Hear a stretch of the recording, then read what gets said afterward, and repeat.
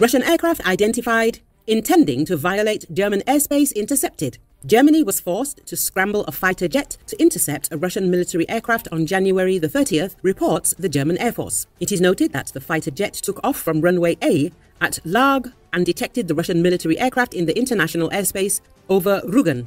The German fighter had been accompanying it for a short period before it turned back to the east. The IL-20M military aircraft was flying without a transponder signal, noted the German Air Force. In Germany, it was clarified that the 71st Tactical Squadron of the Richthofen Air Force took part in the interception. The military compound is equipped with Eurofighter Typhoon fighters.